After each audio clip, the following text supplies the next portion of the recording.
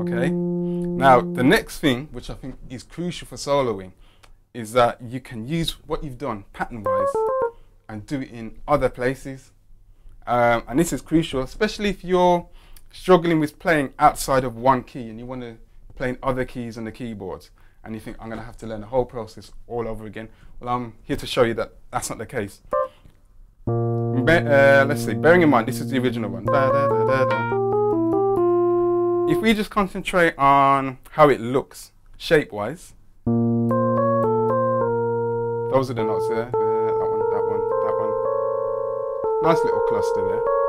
Okay. Now, if I wanted to look at somewhere else where I could have that cluster, if I move it up here, it's a nice similar pattern. This is actually an enclosure around E flat. So now I've got, and then I go back to what I did originally. Now I'm playing this run in a totally new key. In fact, because it's E flat, I would suggest these runs, because it's in a minor, based on a minor, I'll put a minor chord in. E minor, E flat minor 7.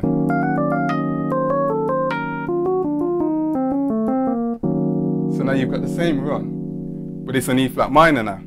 Let's go back to the original one.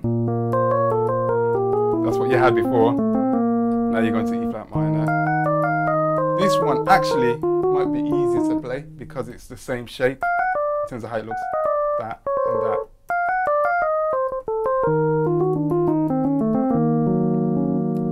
So now you've got two runs.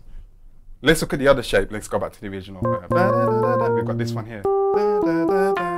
The enclosure around F. So these are the notes. Where can I repeat those?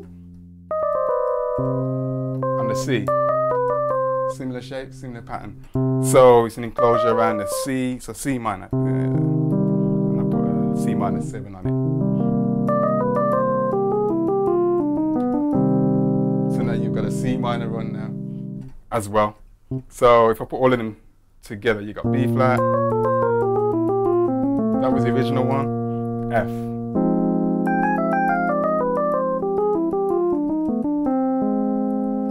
C minor.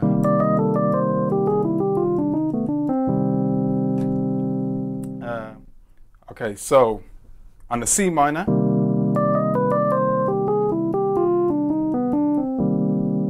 and again, all these make sense because of the circle of fifths. I mean, let's look at it. C minor, there's a C enclosure, and I'm mixing it with an F enclosure.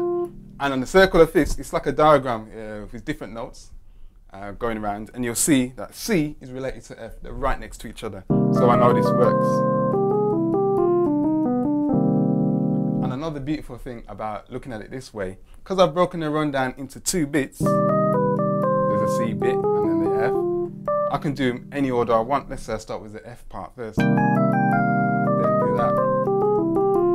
Different sound to it, but it's the same run. And that's the brilliance of when it comes to soloing, you can reapply what you learnt before. In the same way with F minor, let's say F minor, I can still use the same run. There you go. There's the F enclosure, then the C enclosure. They're both related. So I could do that same run over 2 chords. And the same with these as well. That's the E flat one. Again, notice with my fingering, it's whites on the thumb. For now, I'll show you the exception of that later. Okay, so, and then the original B flat. Okay, so what I'm going to do is show you a quick exercise, chord exercise. I will try something. Hopefully this will work for you.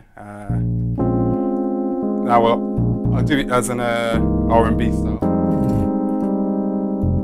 And what I will try and do is do all these runs in succession. Might be a train wreck, but I'll try it anyway. It's all part of the learning. So all these are minors. To my F, yeah. And progression to my C, okay, and then to my E flat. So here we go, let's try it. So B flat.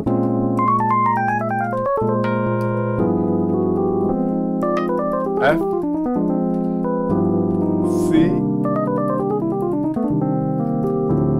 flat,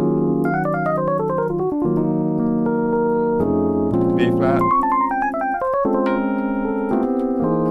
F, C, E flat minor. Okay, let's try B flat altered, F altered, C altered, E flat minor. Alright, go one more time round. I'll try this. Different kind of F chord there. C minor.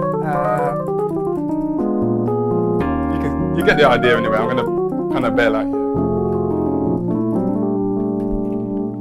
I'll bail out there, but it's all part of the learning process. You can see I'm pushing it to the extremes. I mean, you probably find it's rare that you have to play so many in succession like that.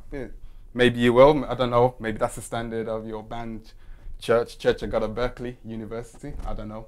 They'd love you to do it at that standard. But the point is, you're seeing, every time you come to a minor chord now, you can think, oh, minor, I can put an enclosure around.